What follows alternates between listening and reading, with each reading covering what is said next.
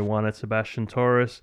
A lot of people have been using Photoshop's generative fill lately. Now, if you don't have Photoshop, then there is another option that you can use, and that is the Krita AI Diffusion add-on. This add-on actually uses Comfy UI within Krita. Now, it's not a full set of nodes like you have in Comfy UI, but it'll actually make it very useful, kind of like generative fill in Photoshop. I'm going to be using it to create map paintings. In Blender, we'll be projecting this onto simple geometry, and once we have that, we'll be able to actually create moving scenes. What is a matte painting? A matte painting is generally a painting created either digitally or by hand by an artist in order to convey a location that doesn't exist in the real world. Now, a lot of people use CGI these days, but historically in Hollywood, they would just use paintings. What are the actual benefits of using matte painting as opposed to generating or creating full scenes? You save a lot of time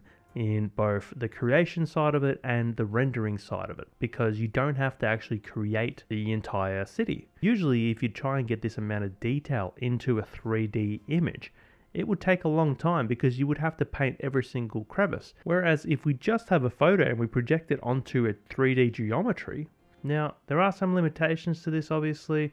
For instance, from behind, it won't look as great. You can also see we're projecting from the camera view, so if you are going to do something like this, you'd probably need pictures of the tops of these buildings as well.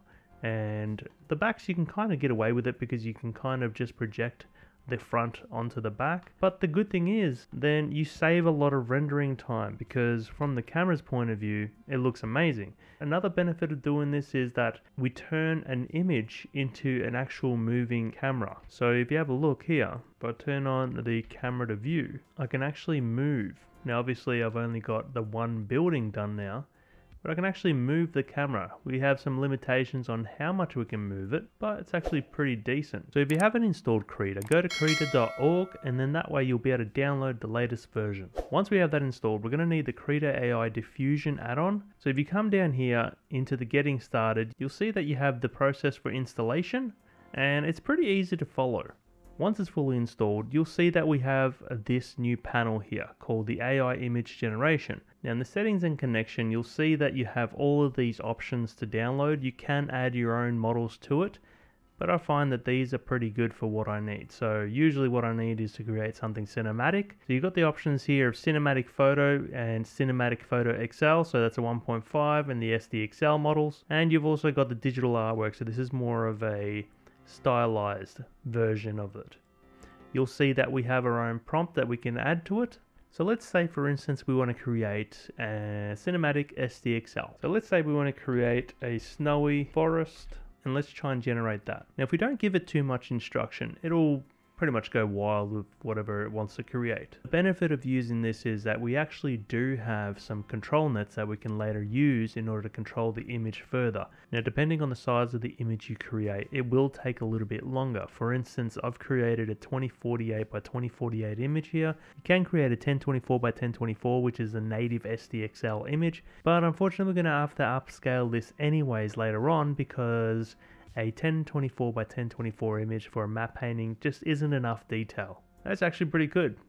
So now, let's say we wanted to animate this, right? We want to go through this forest just slightly. We want to do a bit of a push in on this image. And in order to get started, we're actually going to need another piece of software called FSpy. I'm going to be leaving the links to all these in the description, so make sure you check down there. Open an image. In our case, it'll be our snow forest. The good thing about it is that we kind of have a vanishing point.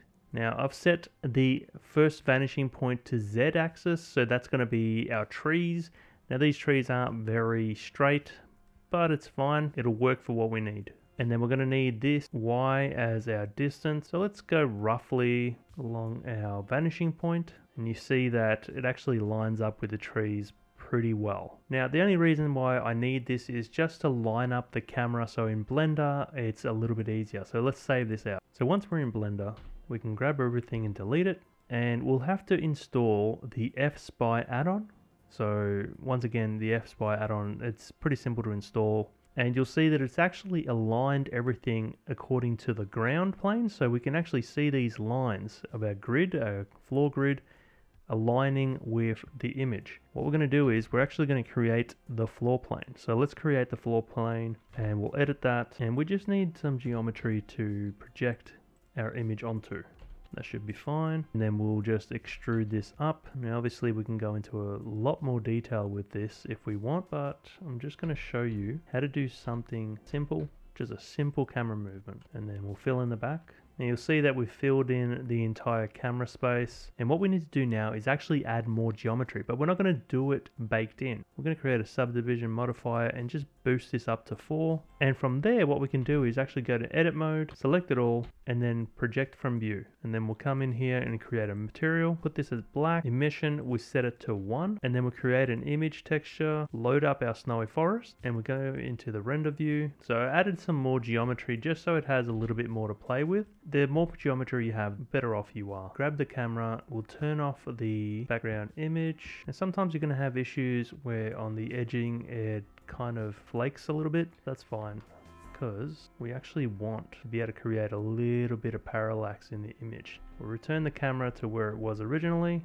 and we'll give it a couple of subdivs there. So now, when we project it again, set it to smooth. So let's go with 1920 by 1080, which is a standard cinematic aspect ratio. And you'll see that we can actually reposition our camera. There are certain bits and pieces that kind of break apart, but it gives us a little bit more option. Now, the reason why I set it to emission as opposed to the other way, if we go into cycles, we'll set it to GPU. Now, obviously this just depends on what kind of hardware you have. Let's set the noise threshold to 0.9.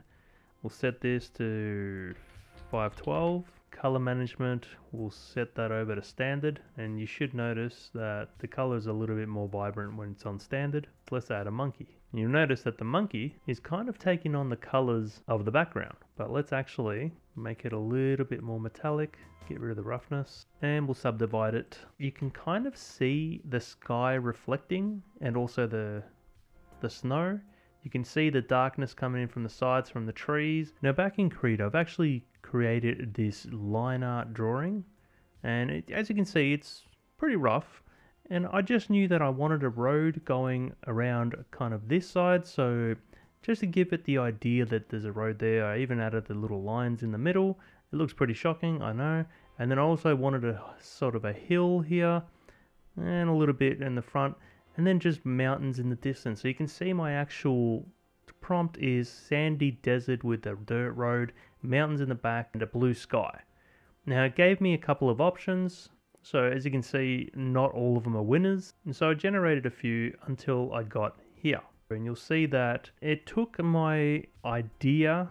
You can kind of paint out the sky and the background and everything in Blender, but personally, I believe it's probably better to do it in here. So I've actually separated the middle ground, and then I've got the background.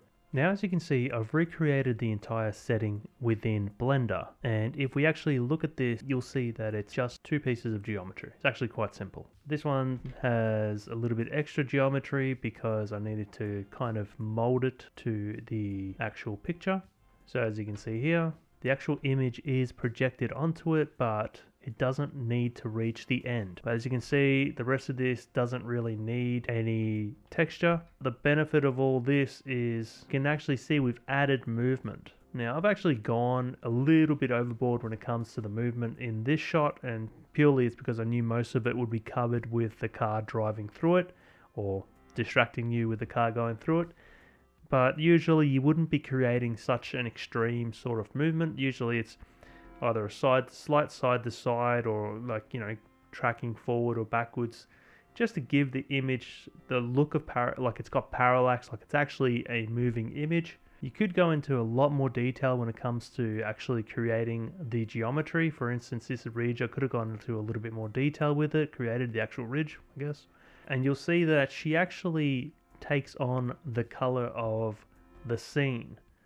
The only thing she won't take on, because it's a little bit far away, is actually the color of the sky, but found an easy way to get around that actually. We'll go into emission, create a new emission node, and then we'll actually select that color. So we're going to need to bring this back, and we'll reduce the saturation some, so it can kind of act as our sky. And the beautiful thing is that we get that nice soft bounce from the sand below. So I hope this helps you understand how matte paintings work, also how to create them using Krita, how to put this to good use. Because I feel like we're concentrating on the next big thing every single time when it comes to AI. We're not concentrating on what we can improve. Let's say we want to use AI to improve our backgrounds in movies. This is the way to do it. You know, we have this new technique now that we can use. We do not need to specifically just use a painter or just use Photoshop in order to create these backgrounds. I really think that this is actually going to help revolutionize the movie making or even television making industry. As a VFX artist, I don't see this as a threat. I actually see this as a step forward for us, because this way we're able to create new things every single day. We're able to move a little bit faster. So if we have an idea for, let's say, a short film and it's set in a desert and we want to create that, we don't have to go out into the desert and shoot it. You can just shoot it in your backyard like they did with the Dune movies. If you've got a brown fence and you want to use that as your green screen or brown screen, I guess it's like a sandy screen that they use, you can just use that as your background. And then that way when you cut yourself out of the background, you don't have this weird blue screen or green screen like ridges all around you. Like, there's so many ways that we can, as independent filmmakers, make AI work for us as opposed to being afraid of what it could actually do for us. Alright guys, I hope you enjoyed that. Let me know in the comments down below if you plan on using AI for anything like VFX or filmmaking. If you're a filmmaker, I'd like to know, are you using AI for your work? Do you intend to use AI for your work? You know, now we've got Sora coming out. You've also got Stable Diffusion, Pika Labs, you've got Runway ML. All of them are giving us all these video options and also 2D options. For instance, this background is 2D. It doesn't have to be specifically video. We can create the video using these assets. If you're interested in seeing more videos like this, consider checking out my Patreon. I've only been on there for a couple of months, but it's actually been great because I've been able to connect with you guys directly and give you much longer videos and a lot more content. So the majority of the things that I create for these tutorials, you'll be able to download from my Patreon. That way you'll be able to play around with them and see how they function, break them apart and use them for your own things. If you're new to this channel, remember to subscribe and click the notification bell. That way you'll be notified whenever I create a new video and you'll learn so much more. I want to give a big shout out to my Patrons. You guys are amazing. I couldn't do this without you. Now, if you enjoyed this video, check out one of these next ones. It lets the YouTube algorithm know that you guys are interested in my channel and it means I love you a little bit more. I'll catch you guys next time.